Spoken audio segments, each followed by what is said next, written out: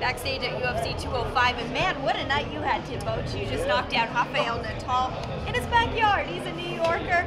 Tell me about that performance.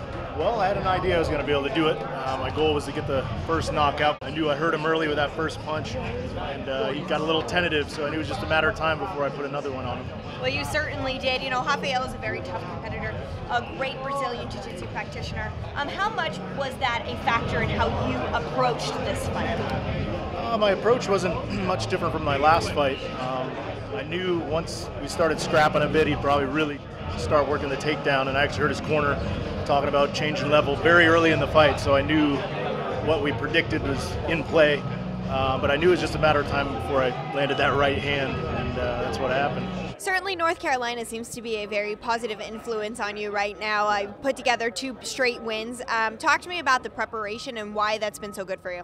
Well, I'm still working with Marcus Davis. We just relocated. We're up in Maine for a couple camps, and then he's down in North Carolina now, and we work really well together.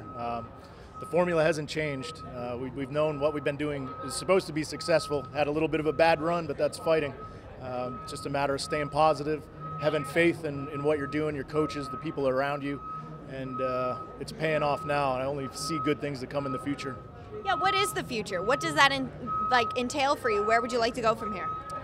Well, certainly, you know, Natal was a ranked fighter, so I want another one, obviously higher up the ladder. I'd like to break into that top 10 again. I've been there before, and I feel like right now is my time. I'm going to go after it. And quickly, what was it like being here in New York on this card?